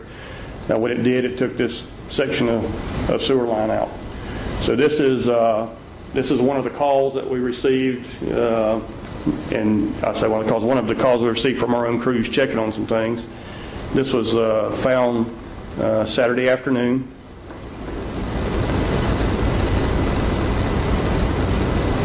A little hard to see here, but this is Sunday morning at about 4 or 5 o'clock a.m. obviously. These are 2 power poles spanning that. They're laying across here, if you will. So it's 2 power poles. This is a new piece of sewer line strapped in, and we're in the process of sealing this up. A little bit of sewer still flowing right there, and that's been sealed up. So again, this was the temporary fix to put this hole back together and keep that sewer flowing. Did you do the engineer drawings on that? Farmer ingenuity on this one. And again, I'm proud of our crews for getting things back and open, and for all the reasons they needed to. This one has been bid, is actually under construction. The repair has already taken place. They're working yesterday, late, and today. That one is about, round numbers, a $55,000 fix. Here's a driveway pipe. It just happens to be the driveway pipe going into our Henry Fork wastewater treatment plant. It's pretty important to get our trucks in and out of there. This one's deep off the bank, 20 plus feet down. Again, a lot of water came out. It sort of self-destructed. A couple of these joints started leaking, water running over top, and essentially came apart. Not a large pipe, not a ton of water in most normal situations. In this case, this one has been bid and is scheduled. Same crews going from the sewer project on the last one over this one. This one's about a $22,000, $23,000 fix because of the depth of it.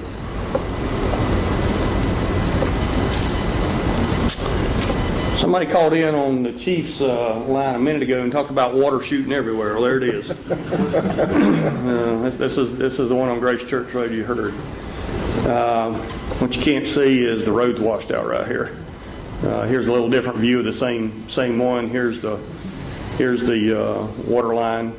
In this case, it's failed a little bit more. In this case, she's spraying down instead of up. But so this is a case where this is a North Carolina Department of Transportation roadway. This is not ours, out in the county. But again, our utility lines are involved in some of these out in the county. Plateau Road, and again, this one's out sort of below Highway 10, out past Mountain View area. Plateau Road water line. This one's in that same area below Fred T. Ford. A lot of washing took place in this case, and again, you can sort of see it deposited down the creek a little bit. When you look off the bridge, here's a water line. What you can't really tell in this picture is this bank used to come around here and come up under like this. All of this was underwater, or excuse me, under dirt. This was dug in and installed, and then it turned down and came across the creek. So it was buried in the creek bottom, but this was all bank and stabilized. This is all washed out, and that's part of what you see downstream. This is a communication conduit that was, again, bored under the creek bed to install it. So this one was leaking a little bit from the hammering it took. Crews responded to that and had it back going Sunday also. It was leaking in a joint here. Huffman Farm Road out just south of Mountain View a little bit, off 127. Another failure from a cross pipe, storm drain failure. We have a water line right here that runs through this hole. This one's a little tough to see, but it's one of those time of day, sun in your eyes photo. This is actually sitting on Lake Hickory looking at a bank in La Pointe subdivision.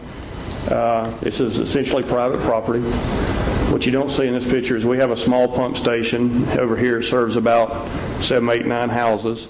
So there's a sewer line that runs right to left across here to feed this pump station, and there's a force main that pumps sewer back out this way. This bank sloughed off, and it's pretty steep. It's steep enough that you couldn't get near the edge of it. You had to put a boat in the water to go look at it from the downstream side, downhill side.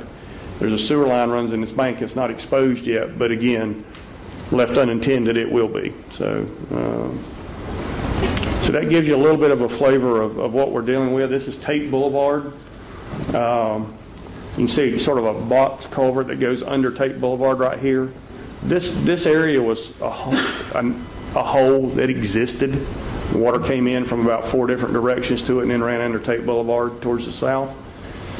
What this rain has done is it's washed this out and it's washed this bank, and of course this hole is opened up all back in here. What we're doing we're setting a beam right here.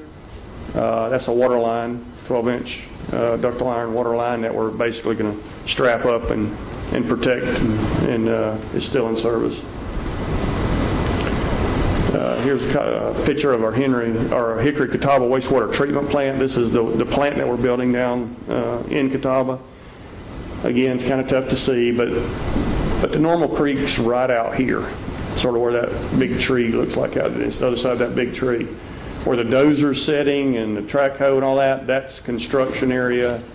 And once this plant's done, it'll be up here at this elevation. But this is the building of it. Obviously, you can see the floodwaters in here around it. Here's another view. Here's the dozer that's sitting in the water and the track hoe. This is the beginning, one of the clarifiers. But again, all of this is flooded. The main creek's out here. So that's what some of our existing construction projects are dealing with in this scenario too. Some of you heard about this one isn't ours, but you heard about a washout over at CVCC. Thought I'd throw a shot of that in. This is the multi-purpose building, sits right in here. Washouts this area. Looking at it from here, as you see the multi-purpose building, water lines in here, and again there's a storm drain that failed underneath that blew that out. So that's a little bit of a flavor of what we're dealing with and what we're finding and what we'll continue to find. But again, we're up in the 250 to 270 range on some of those blocked up storm drains. Box culverts come apart. You got to have some brickwork done.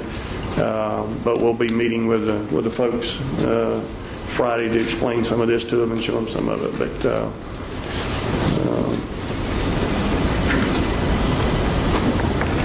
Pinecrest that we saw, we're getting bids on it this week. The process that I didn't talk about, just elaborate just a little bit on the subdivision, Windridge. We're working with an engineering firm on a proposal to do a design for that bridge replacement, and whatever option that is, we'll see. But that's probably a 9 to 12 month project by the time you design it, bid it, build it, put it back in service. So that one's a few months away yet, even though we've started on it. Chief Hall? All right. I'll be very brief, but a couple things. We talked about the storm itself and how bad it was, but the one thing that we really found, and we talk a lot about our citizens in the county, our people being resilient. What we were finding on our calls that we were going to, that a lot of the neighbors who had water in their basements or they had a flood and just in the house and everything, we found that the neighbors that didn't have problems they were barefooted in their right helping each other. That was one of the biggest things that really hit home with me. And fortunately, or unfortunately, I had 5 inches of water in my basement when this all happened, and if I hadn't had some good neighbors, because I had to wind up coming in here, if I hadn't had some good neighbors, I'd have been in trouble too. So I think I really wanted to mention that because I think it really says a lot about our community of how they jumped in to help each other. Another thing is I think immediately that the city administration knew that the Emergency Operations Center needed to be open, and it was open very quickly and it was run appropriately. I think that helped tremendous. On the average, and you're going to see up here on the slide, and this is in a 6-hour period of time, we had 59 calls for service, and at that particular time, 32 of them were weather related. we average, in a 1 or 2 year period, we'll average maybe 1 or 2 water rescues in a 1 2 year period. In a 6-hour period, we did 12 within the city, 12 water rescues. These were out of vehicles, people that had just driven into the water and then had gotten too deep. And I've always said, and a lot of you heard in the neighborhood college, I'm awful bad to say that we have some very good people in Hickory, but we tend to run into one another. Motor vehicle accidents, that was another thing that was tremendous. There was a lot of vehicle traffic on that Saturday, which equated to some accidents that we had to run. We had a lot of power lines down. The hazardous materials calls and runoff that we're talking about, a lot of propane tanks. We had some gasoline tanks that had leaked and was actually flowing into creeks and into the streets. And then we had a lot of just absolutely service calls to where we had to go out and check on some of the seniors because they were having problems for one reason or another. So we did a lot of that. But in a 6-hour period, we had 59 calls. Now, in the 8-hour period after that, we processed another 52 calls, but they were all service related. Here again, checking on the seniors. We had a lot of water in basements and that kind of thing that we had to deal with. This slide right here depicts one of the water rescues. This was at Valley Hills Mall, the parking lot. And you can see now that's down there close to Belk's at the parking deck. That's where she drove in and it just absolutely overtook the car and she was in a bad way. And we actually had to go in there and do just that, get her out of that. Usually during a thunderstorm, we do have more of a demand for service just to the total number of calls, usually lightning, that kind of thing. This we didn't have to deal with that. It was just water. Tremendous amount of water seemed to be everywhere. And I think that was it. We were getting water coming in homes, power lines. And one of the things that we had to deal with personally, too, we had a fire station taking on water. Took on quite a bit of water, our Station 1 downtown. So in all of this, we were dealing with that at the same time. Also during this, on the south side of town, we had a structure that was on fire that took about an hour and a half during this 6-hour period to actually extinguish that, find them help, get them a place to stay because it was still just pouring down rain at that particular time when this was all going down. So it took quite a bit of time to really help the people and get them the help that they needed at that particular time. And just making sure that some of the residents were okay because we had a list, a backlog of calls of people that had water in their basements, water in their homes, and it just took us a while to get there. And they were very patient because we didn't run into anybody that was out at all. Everybody was very patient. I think they knew that everybody and their brother was busy. The neighbors were helping. It was a tremendous effort by everybody. Probably helped us a little bit if this happened on a Saturday morning, too. That's true. That's true, because it helped us with traffic more than anything in the world. And two, during all of this, normally on a Saturday morning, just to give you an idea of the 59 calls in that 6-hour period, and then we had 52 calls in the 8 hours preceding that. Just to give you an idea, in that particular time on a Saturday with nothing going on, you're looking at probably 8 or 9 calls in that period of time for a Saturday, usually. Anywhere from 8 to 9 would have been the average for that, say, 18-hour period. And that covers everything. And you know, that was the odd part too. Was here we were trying to get out there and help everybody else, but we were running into the same thing that everybody was too. There was holes that were coming, the potholes, the holes on the side of the road, the flooding, the creeks were out of their banks. We had bridges that we couldn't get across. We had roads we couldn't get in. Some that we had to literally cut ourselves to cut trees out of the way to get in. So it was a tremendous effort, I think, by police, fire, and public services, and I use them as our first responders. When I say that, I really mean that. We have made contact, all but one. We've made contact with all the residents that we ran calls on Saturday, except for one. She is living with her. We found out finally today She's with her sister in Virginia, so we know she's okay. We went back and made contact with all the people that we dealt with on Saturday to make sure that they had the help that they needed, and they knew where to file and get that help. Here again, I think the city's approach to the Emergency Operations Center was probably one of the best moves that we made early on, absolutely, because I think it served several things. First off, we were able to gather the information because we were all sitting right there. All the calls were coming in the different divisions. We were able to put them together and actually add them up, and we knew where everything was at any particular time. It also gave us an opportunity to get the word out, but factual word out to all the public. So I think it helped us tremendous. The third thing, and Karen really hit on this, it kept us totally involved with Catawba County in the municipalities and helped us on the state of emergency, when to do it, how to do it, and so that we followed all the rules to where we are going to be eligible, hopefully, for money and some help. So I think that was just tremendous, that call there. We're going to try our best to review our total process that we went through to make sure that how we handled it was appropriate. We're going back with our emergency operation plan and reviewing it to make sure, or is there anything that we learned out of all of this? So I think that we'll do that during this period of time. With that, I think it's one other thing is just to say thank you to the community itself for helping us do our job. I think they were tremendous in that. And I would be glad to answer any questions if I can, or if I... I think you all have really done a thorough job. Thank you very much. I had a question for Mr. Hanson. Are you I'm sorry. I'm not done yet. Oh, okay. Go ahead. You may answer. You may answer. And one thing, following up on the chief, the other thing that I think helped with the traffic issue, and again, it sort of started as a rainy Saturday morning and grew worse from there, is the county sent out a call to everybody that, don't be out unless you really have to.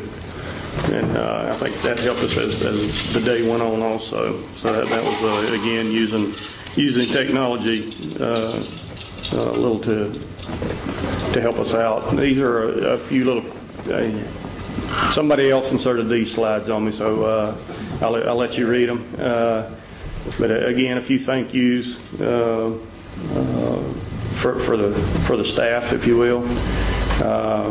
The bottom one is for one of the ladies in Windridge subdivision. Couldn't believe how quick things went back together for them, and we appreciate that. This one is really should be turned around and sent to Karen, to be honest with you, because she's been a go-to resource for all of us, not just City of Hickory, but all the municipalities and the county. And like I promised you, we're going to jump all around just a little bit in this presentation. I'm going to go back to a timeline here just a little bit. On Sunday, we said, okay, let's sort of continue to close the loop up a little bit. It was a nice, pretty sunny day. We came in at 2 to 4 and evaluated the situation, see what had changed in almost the last 20 hours since we'd been there, and listened to the reports from the departments, and put together an update for council as well as the media. And then 29th and 30th, we let the citizens know some of the information on how to report some of this damage information. Again, that's sort of in working with Catawba County on some of that information. July 31st, when Governor Hickory came in, Pro Tem Guest was able to meet with him down at Lincoln Airport along with some of the staff. Got a chance to hear what some of our issues were, and yeah, we do need some help. It's that bad. So there was a little face-to-face time and face-to-face request with that. State of emergency was actually terminated. I don't know if you remember, but they were calling for a pretty decent rain event to come in after this one, and thank goodness we had a little bit of rain, but it wasn't what they called for. So from that standpoint, August 1st, we terminated the state of emergency. And again, here we are today, continuing to work on finding issues and scheduling work, prioritizing, and working on what we've already found. So that's all I got. Now questions. What I was thinking was, due to this, we know now where our weakest points were, obviously, by the damage that was done. So my question is, related to those infrastructures and those weakest points, when we put those back, do we put those back the same way that they were, or do we put them back differently now, knowing that this could happen, that it happened in that location before, and that if we have another incident such as that they're prone, I would imagine that they're prone to the same thing again. So my question is, do we put them back differently, or do we put them back the same as they were? The answer to that's probably both. And the reason being, in some cases, some of what our problems stem from was you're not going to put a system in that handles that kind of water. You don't design for a 1,000-year storm. You can't afford to design for a 100-year storm and build it. I mean, in most cases, many pipes are constructed under roadways for a 25-year storm. That's sort of the norm.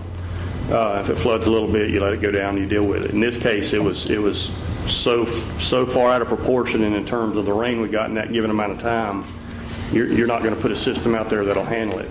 The other compound fact of that is you have this debris washing down and clogging things up.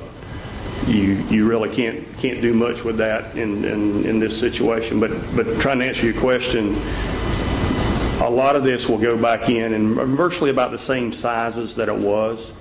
And if you get this kind of storm, it may do this again.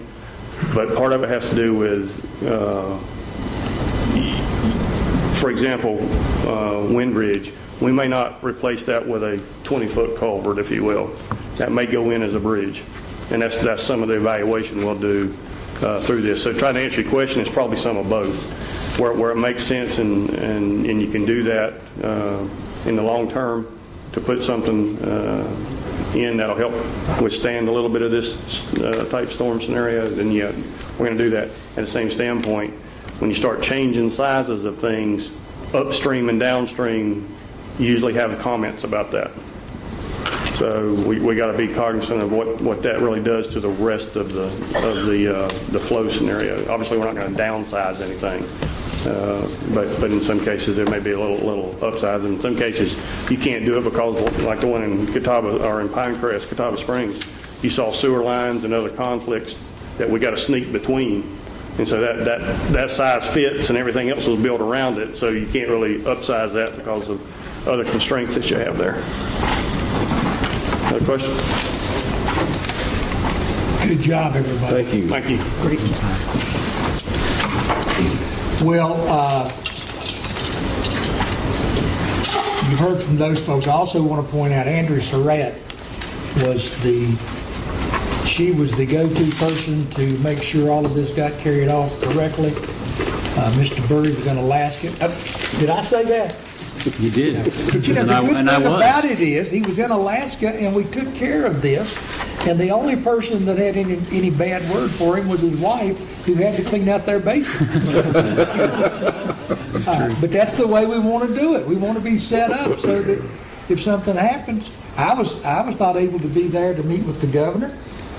Mr. Guest did great. So I'm happy with the way things went under the circumstances. It was a difficult time, and Mr. Burry, you had a well-deserved vacation. Thank you, sir. Mr. Helton.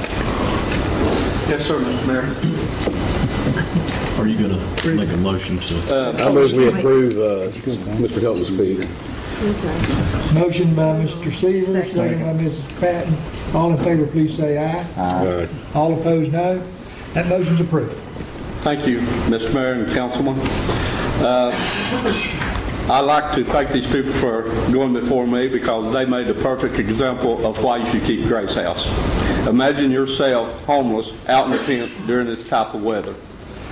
Grace House is the only place that you can go to wash your clothes and take a bath and dry everything that you have. If you close down Grace House, these people have no place to go. And another thing, if you close down Grace House, right now their needs are being met through Roger's program and my helping with the veterans through the American Legion and the DAV. We work with them. We've got two veterans going to school now, starting 15th this month. One's taking electrical course and one's taking welding. I got a Marine and his wife out of the tent, moved us to Sawmill in an apartment. So they're out of the woods. Thank God for that. Now, what I'd like to say is that if it wasn't for Grace House, these people would have nowhere to go. They would not. And their needs would not be met if it wasn't for that. You would have high crime rate. Your police would be busy because they would meet their own needs. They would break into people's houses and get what they need. They would steal. They would kill to get what they need. By Grace House being there, we can provide their needs. And I think that you ought to think about that before you decide to close Grace House, if that's on the agenda, which I do not know. And I want to read you the Pledge of Allegiance. A lot of you say the Pledge of Allegiance and don't even know what it means. The Pledge of Allegiance. I pledge allegiance. I promise to be true to the flag, to the symbol of our country, of the United States of America, each state that has joined to make our country, and to the republic. A republic is a country where the people choose others to make laws for them. The government is for the people, for which it stands. The flag means the country. One nation, a single country. Under God, the people believe in a supreme being. Indivisible, the country cannot be divided into parts. With liberty and justice, with freedom and fairness for all, for each person in the country, and that means the homeless as well. I want to thank you for listening to me, and also have two books I go by. The Declaration of Independence and the Constitution of the United States, and the Holy Bible. Jesus Christ, when he was on earth, I don't know if most of you know this, but he was homeless. He had nowhere to lay his head. And he said that as you do this to these, the least of my brothers, you do it unto me. So if you close down Grace House, you're closing it down to Jesus Christ, because we believe that he said, where one or two or three are gathered together, there I am also. And at Grace House, we gather in the name of Jesus Christ. So there he is. And he said, what you do to the least of these my brothers, you do it unto me. Thank you, Mr. Mayor. Thank you, City Council. And I appreciate your time. Thank you very much. Mr. Wood, quarterly financial report.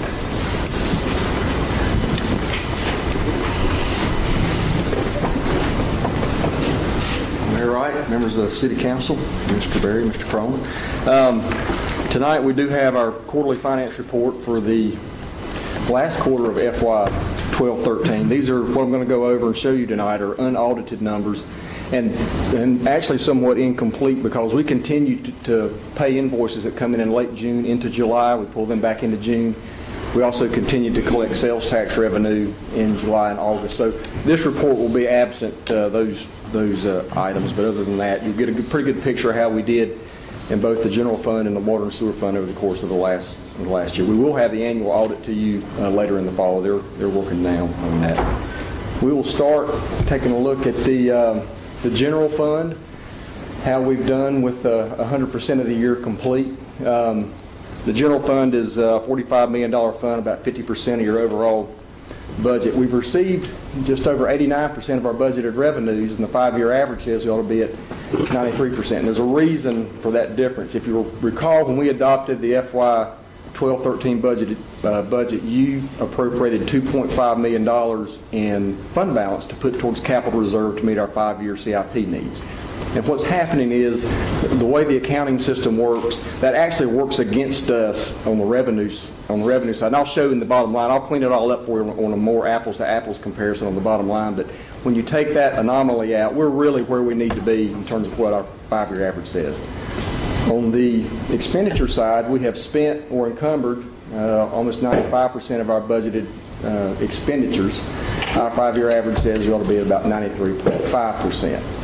And looking at the bottom line, what all that means, when you look at our revenues over expenditures, we have actually spent about $500,000 more than we've collected, and our 5-year average says we ought to be at about $200,000 more revenue collected than expended.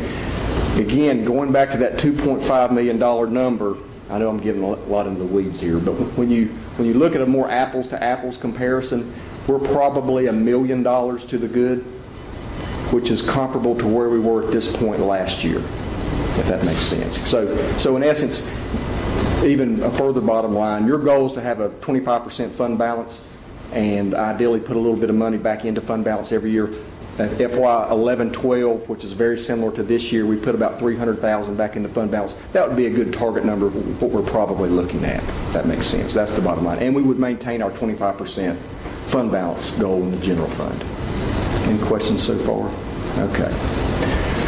Just some general fund highlights since we've completed the year for FY 12-13. Again, we did set aside money to continue funding our 5-year CIP for the next few years. We offered a retirement incentives program this past year. We had 34 takers. We did it 2 years ago. We had 20 folks that accepted the offering. And again, this is a goal to try to control costs. We feel like that was effective. The hiring freeze continued, although it's more targeted now than across the board. And at any given time, we probably have between 30 and 35 vacancies in the city. Revenue collections were stable for the second year in a row, and that's a good thing because we couldn't say that a few years ago. And really, two really good pieces of information.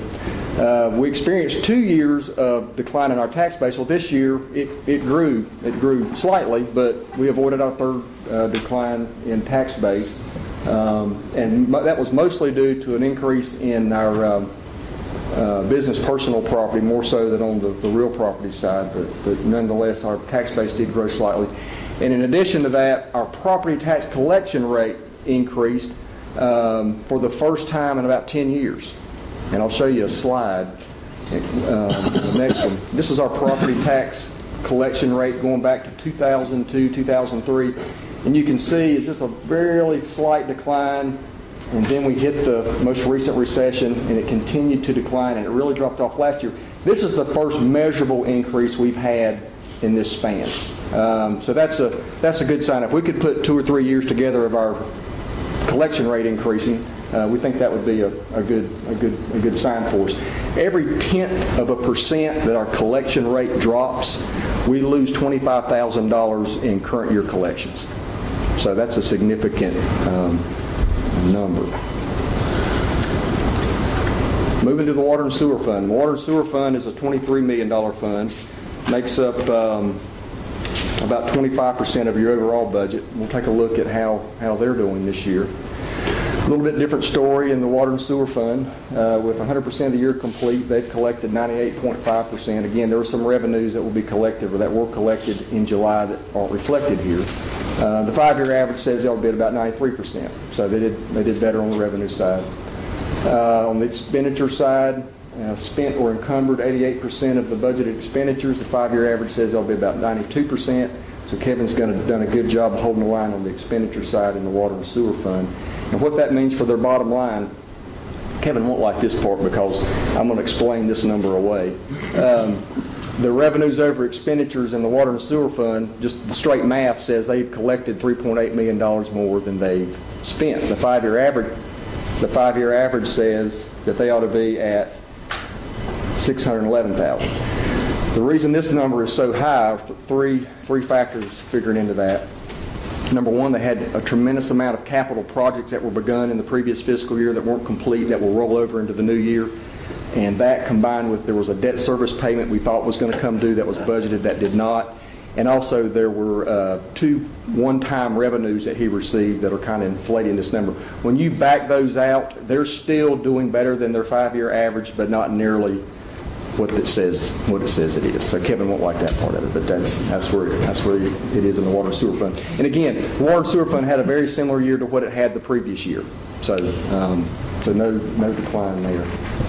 Just a few highlights in the water and sewer fund. We completed the Northeast wastewater treatment plant last year. Began construction on the Hickory Catawba wastewater treatment plant. Chuck had a picture of that. Hopefully it's not underwater. We were awarded a $2.9 million grant from the state of North Carolina to install public sewer in 3 neighborhoods in Northeast Hickory, which are in our ETJ. And there's no match on the city's part. This is all strictly grant money, so that'll start in the current fiscal year that we're in.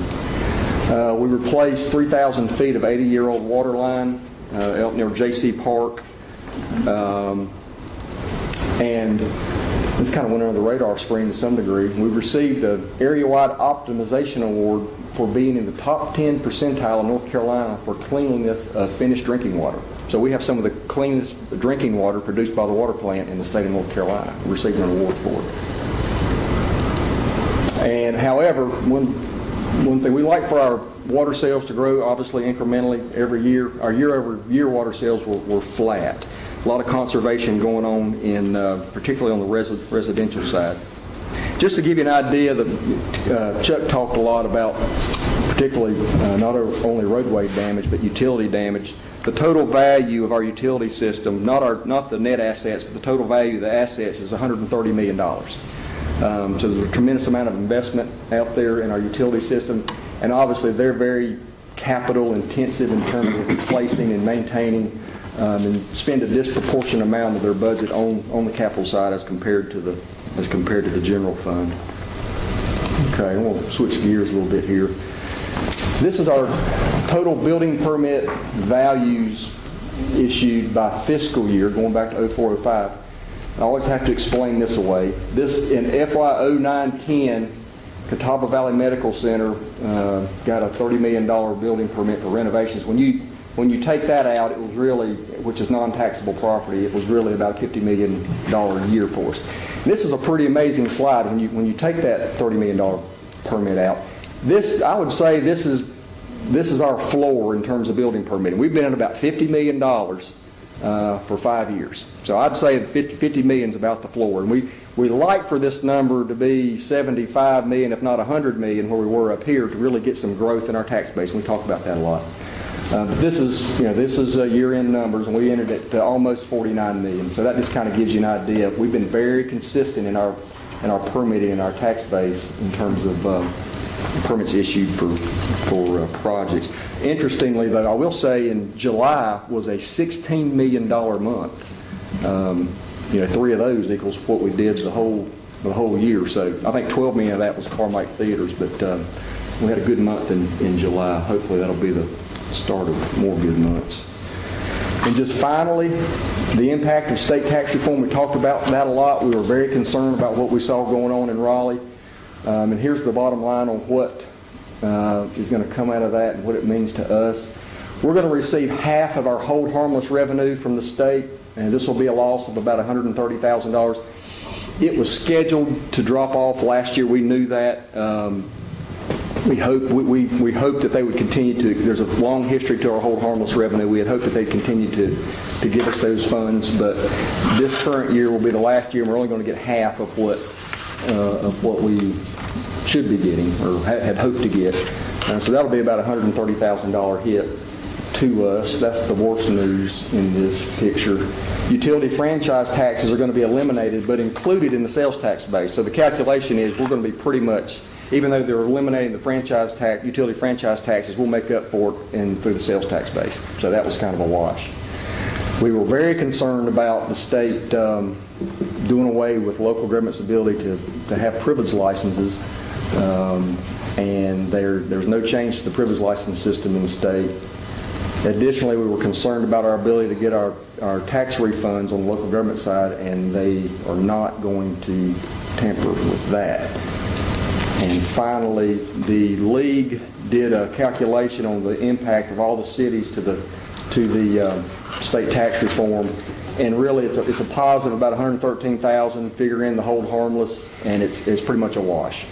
Now, I will say what the Senate had been considering was going to be millions of dollars in revenue loss to us. So really the House didn't go along with that, and when they got together, this is what came out of it. So we did very well not to get hit by the state tax reform. But most of that loss, they were projecting that most of that loss would be offset by the consumption tax. Right. But we didn't have any idea what that number would be. It would be like pass it and then we'll find out what it does to us. Correct. And they did not end up broadening the base like the Senate wanted to do, and they didn't lower the income tax rates as much as what the Senate wanted. So that was the final on that. And any questions or comments? I have one, but it's not directly related to that. I'm just curious if you could briefly speak to the financial impact related to the flood and all the events that went on, and how, I guess, real brief a scenario of what happens, where those funds come from.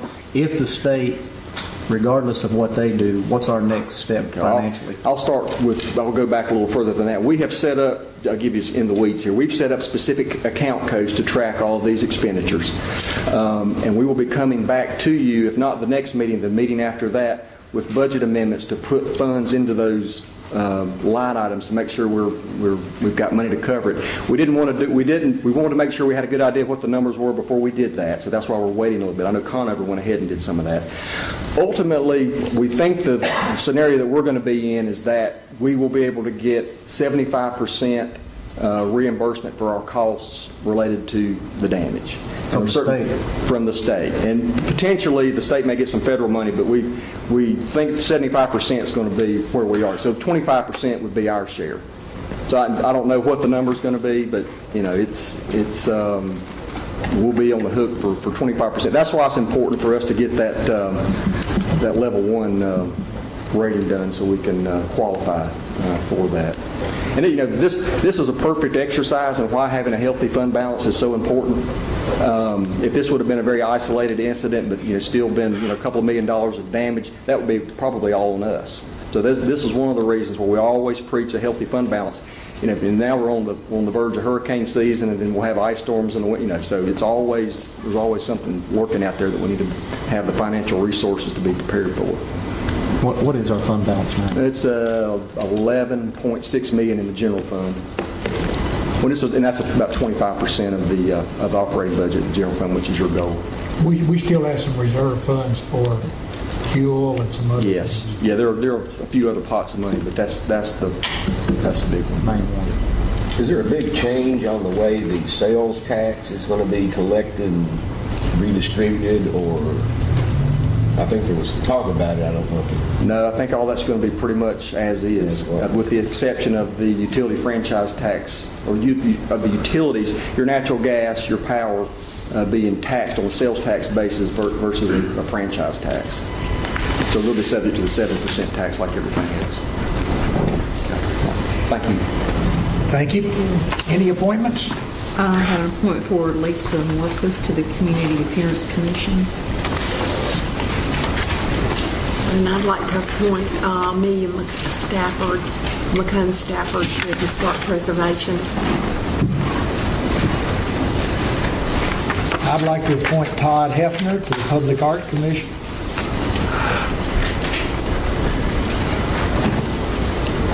Any others? I move we approve the appointments. Second. All in favor, please say aye. Aye. All opposed, no. Motion's unanimous. It's passed unanimously.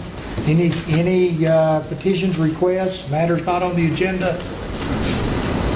General comments? I wanted to bring up last week the planning department put on a brownfields program, and it was very interesting. It went through the history of what brownfields are, and the fact that we're on another round of grant money that helps revitalize areas, and I think it's just one of the best programs that we've been involved in, and we've seen the success of it with the Holler Crossing, and there's other places to be coming. Mr. Mayor, I'd like to recognize Thomas McBrayer. If you want to stand up for a second.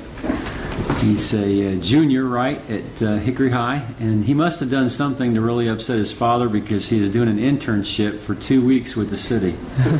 So we'll see if his mowing skills improve after this or how that works.